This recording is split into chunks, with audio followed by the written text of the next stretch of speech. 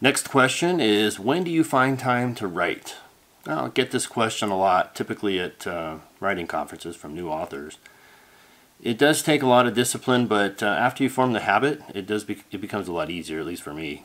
It did. And I don't watch TV. I do enjoy watching movies and Netflix and things, but I try to limit the time I spend in front of the TV.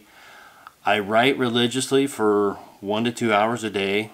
I am a morning person, which does help. I wake up, get my coffee, sit down at the computer, and then start writing or editing. Typically shoot for about 1,000 words a day, unless my muse is really talking to me and I'm really in that scene. Of course, I'll extend the session and keep going. Sometimes I've been writing for 6, 7, 8 hours a day.